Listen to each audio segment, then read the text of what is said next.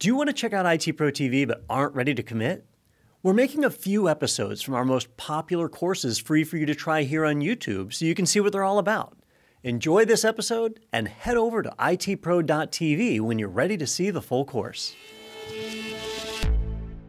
Welcome to ITProTV. This is CEH. I'm Kathy. This is Daniel. Hey. Welcome to the show. I'm glad to be here. Hopefully you are as well. We're going to chat about some attack classifications. Yes, we are. We've got, a few classifications that we got to go through, our attack classifications, as I should properly announce it as, right? And there's just 5 of them, actually. We say a lot. There's 5. I wish there was not one, but there are, right? So the 5 that we need to go through today are going to be passive attacks, active attacks, close-in attacks, then we have insider attacks and distribution attacks. All of them are a little bit different than each other, obviously, and that's why we have the different types. But those nuances are what's going to help us on the exam and in real life land as well. Yeah, and if you didn't write those down, don't worry. Because we're going to say them again. This isn't the end of the show. Good news. Let's start off with the passive attacks. Okay, yeah, great. Right, so let's do passive attacks. This is an interesting type of attack, actually, because it almost seems contradictory, right? Right, you're just hanging out. Passive attack. Right? Because attack is like a verb, right? I'm doing something. So what we mean when we say a passive attack is this is very laid back. You're sitting in your lounge chair, sipping a Mai Tai, and you're going, what information about my target can I find just by kind of looking? You know what I mean? You probably don't. So let me clarify that a little bit. This is going to be looking for things on the network that are running in clear text. Things like if you're using a service that uses clear text passwords. I didn't have to really do anything other than look at the data on the wire to see, oh, there's a password. Someone's using a password there. Thank you. And I put that in my little dictionary of passwords. Probably grabbed the username as well, because if that password's in clear text, it's almost a guarantee that the username is also in clear text. And now I've got a set of credentials that I could enter the system with, right? So I'm looking for things like that. I'm looking for sensitive information.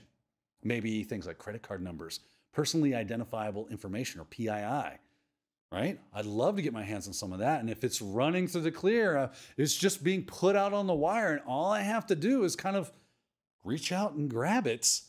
Well, that's a passive attack. I'm not actually trying to like force my way or jimmy into anything. I'm just gleaning that information that is made available from being a part of that network. So that's what we mean by passive attack. I do want to, one more thing about that is this is a very difficult, nigh impossible attack to detect, right? So that's an important key takeaway about the passive attacks, because you're not firing any bullets at your target, right? Stuff's just kind of falling in your lap. So it's really hard for them to detect whether or not that has occurred, because nothing weird is actually happening on the network itself. So passive attacks. That's super interesting. Yeah, it is. And it's like lazy man attacking. Right? Like I said, you got your Mai Tai, toes in the sand. This is the idea. Yeah, I'll attack it when I have some time. So what's the difference between that and active?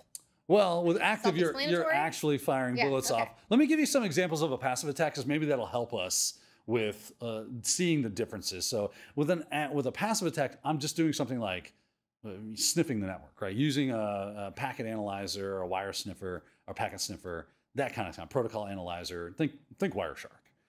If you don't know what Wireshark is, don't worry, we're going to get to that. But that's the idea. I'm just grabbing that stuff. When it comes to an active attack, I am starting to poke at things. I'm actually trying to see if I can get information by fiddling with the systems or network at large, okay? So with active attacks, we're talking about the manipulation of data. We're talking about disruption of services. So I'm actually going after the services and maybe stopping people from gaining access to them. I'm also looking into breaking into or compromising either the individual systems and or the network at large. So maybe I get access to one system and that becomes my pivot into the system at large. And now I've got full reign throughout their environment. That would be definitely a case of an active type of attack. Talking about whether or not this can be detected. When you start firing bullets at your target, there's a good chance that it could be detected. Now, depending on how good you are at what you do, that chance might be greater or smaller. Your mileage may vary, as they say, but there is absolutely a possibility of detection with these. Yeah, a little more risky. Yes, definitely that. So what about some examples of this? Yeah, let's talk of some examples. This is going to be your things like your denial of service attacks or your distributed denial of service attacks. We're, again, trying to stop those people from gaining access to different services. Password attacks. So there's like an authentication mechanism that's taking usernames and passwords. I'm just going to try to break through that in some way, shape, or form. I can also do things like session hijacking, where I just take over your session and jump in as if I were you. And it goes, okay, you're you. That's fine. And I can now impersonate you. Other things, privilege escalation. Maybe I've gained some access into the system, but I'm not fully vetted, if that makes any sense, where I don't have full control and I want to elevate. I want to go after, or maybe move, horizontally versus vertically. So maybe not after administrative creds, maybe I'm just after Kathy's creds. She's in finance and I want to get after finances. So I don't need administrative creds necessarily. I just would need Kathy's, right? So other things will be SQL injection. You probably have heard of SQL injection. That's another type of active attack, putting in malformed SQL into a statement and trying to modify the system that way. Remote code execution, trying to get the system, the remote system, to execute commands or code that I send it without authorization. Definitely good examples of active types of attacks. And you had mentioned close-in attacks. Yes. So close-in attacks are really interesting. Yeah? Yeah. What are they? Well, this is the idea that through proximity of, and probably physical proximity, but not necessarily, but a lot of times it will be through physical proximity of my target, I will gather sensitive information. So let's say that I had physical proximity to my target's building. Maybe there's a common area I can go in, but work is being done. You know, a lot of people will go and sit in the lounge and they'll work on their laptop because it's just a more comfortable environment. Well, I could go into that environment and I could stand there and just kind of look over and see what you're talking about. What are you typing? What are you doing? Is any of that sensitive or confidential information? If so, that is a close-in attack. I've gained proximity to you and therefore gleaned some of that sensitive or private information that shouldn't be exposed to the wild, right? So that is a close-in. A lot of times you'll see this as well through the idea of maybe shoulder surfing, looking for passwords, also get into the idea of like dumpster diving and stuff. So I've heard a lot about insider attacks. Yeah. I watch a lot of movies. And you watch a lot of movies. Who doesn't, right? I love a good movie. I watch a lot of action movies. And so this is like a common term or a term that we hear quite often. Yes, so it is. What exactly does it mean? So it's really interesting about insider attacks, also known as like insider threats. Probably more commonly hear it as insider threats. But this is the idea that somebody in your organization is now like a double agent, right? Where they were a trusted person and they're abusing that trust to gain information for fun and profit. Like a spy. Exactly, like a spy. A spy would be considered an insider threat. We allow them into our system and we give them trust and they abuse that trust against us. So what are some ways they can do that? Yeah, and there's some good. I want to kind of lay this out here really quickly, though.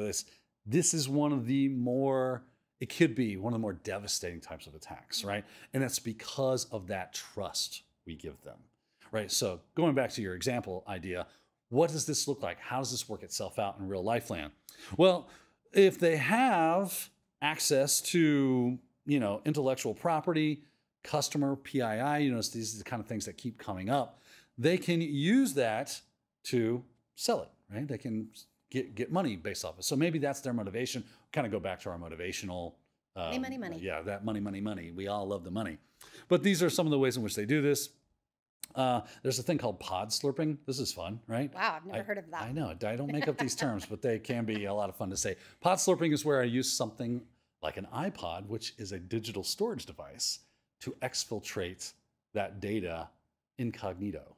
Right, so I put the data that I'm trying to steal onto my iPod or whatever digital storage device that I have, and I can then walk it out under the guile of it. Oh, it's just my media player. And, you know, phones would be more common these days. iPods aren't as popular as they once were, but it still has the name pod slurping. Let's see here. You can steal devices. I can just walk right in and go, I wonder how much I can get for this bad boy, and walk right out the door. I've actually seen that happen. No. Yeah. My first IT job. What? This kid So that just worked walked with us. out the door I was with young. I was like 19, and a lot of the people that I worked with were young. And I was like, what's so-and-so over there doing? I don't know. Come to find out, they were loading computers into their car and selling them. Yes, yes, ma'am. That's a prime example of an insider threat, right? Worked for the company. You trust them. You trust them. Right. We're IT. We like. Maybe he needs to go home and fix it. No one thinks anything of us taking a computer and putting it in our car. Right. And yeah, he was having a great time with that. What else is another one? Close-in attacks actually would also kind of follow under this, right? Because of the idea of social engineering. Right, remember I said that close-in attacks are typically through physical proximity, but that's not always the case. Sometimes I can, as long as I have some sort of contact to the humans in the organization, I can leverage that contact to gain that sensitive information and access to that, usually done through the idea of social engineering, tricking you into divulging that information for me.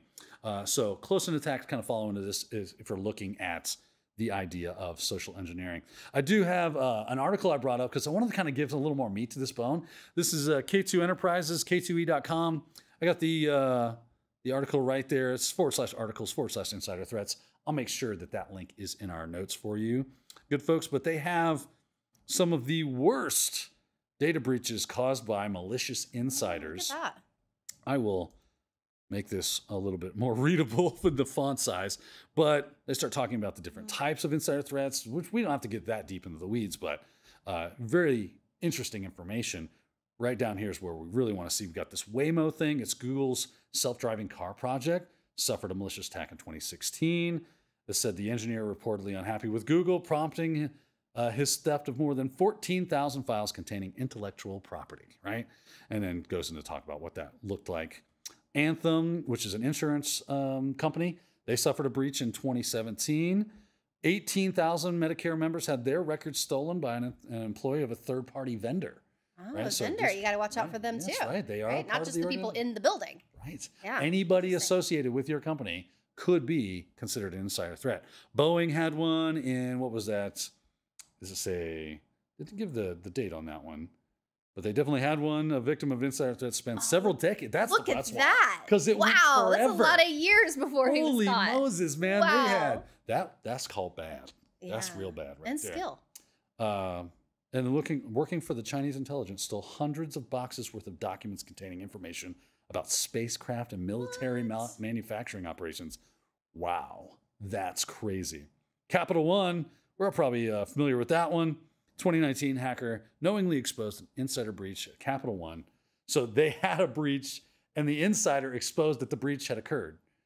Sharing their methods with colleagues over Slack, posting information on GitHub, and bragging on social media. Wow. Don't you love how all these topics like... I'm just so amazed when people do that. So amazed. What's wrong with people? Right? Damages of $150 million. These people are keeping us employed, Daniel. They surely are. But there you go. There's some what they would call insider attacks or insider threats. All right, so these obviously can be extremely devastating. Yeah. But so can the distribution attacks. Yes. How do those work? Yeah, distribution attacks. These are more commonly called supply chain attacks. And this is where an attacker has access to either software or hardware of a vendor that their target is going to use. So let's say I want to go after, I don't know, the United States military or the governments, right? I would find one of the vendors of either the hardware or software or both that they use, and I would try to attack them, plant myself in, and then install something like malware into that software or device that is then going to be utilized by my actual target. So maybe my target has just got way too strong of a defense. I go after some lower hanging fruit that they trust. And because of that trust, I now have found my way inside my target's network and have access to it because I've installed the software that allows me to do that. So this is something that does happen quite often. Let me walk that back. I say quite often. We don't know how often it happens. It doesn't get reported a lot. I would suspect this happens more often than what gets reported. It sounds like a lot of work. It's definitely right. Passive sounds so much easier. Yeah, way easier. This is a much more sophisticated attack, obviously. Sure. Right. So if you're seeing this, it's going to be like nation state actors, APT, advanced persistent threats. It's like some super high level hacking skills that are associated with this type of threat. I like the examples that you pulled up for the other one. Do you have that for this? Yeah, I got one for this one as well. Let me jump over here. This is from SANS Institute, right? They're a great organization. They give us a lot of good information. What you need to know about the SolarWinds supply chain attack. SolarWinds had a huge supply chain attack that happened to them. That's why I kind of used the vendor with the United States government at that, because this actually occurred quite recently, right? So you can see this was in December 15th of 2020, where they were talking about the fallout and the all the details of the SolarWinds breach. What happened was attackers gained access to SolarWinds software that was being used by the government. They were able to backdoor that software, install malware that gave them access to it, right? That was being installed by the United States government. Through that, they were able to infiltrate into the Treasury Department, I do believe. Yes, the Treasury Department, and do all sorts of crazy stuff. This is apparently APT Group 29, also known as Cozy Bear. Yeah, they get great names. I love the names that the APTs get. And they talk about SolarWinds. So I'll put the link to this article in there, but that is a real life case study of what happens when a supply chain attack does occur and is propagated. It's super devastating. This is definitely one of the more impactful attacks that has happened in history. So read up on this. This is a good article. You'll learn a lot about it. All right. Thanks for going over all those with us. Glad to do it. So we talked about passive attacks, active attacks, right? And the difference between those. Close-in attacks, insider attacks, distribution attacks. Here an attack, there an attack, everywhere an attack. Lions and tigers and attacks, oh my. Oh, thanks for hanging out with us. We'll see you again soon on ITProTV. Thank you for watching ITProTV.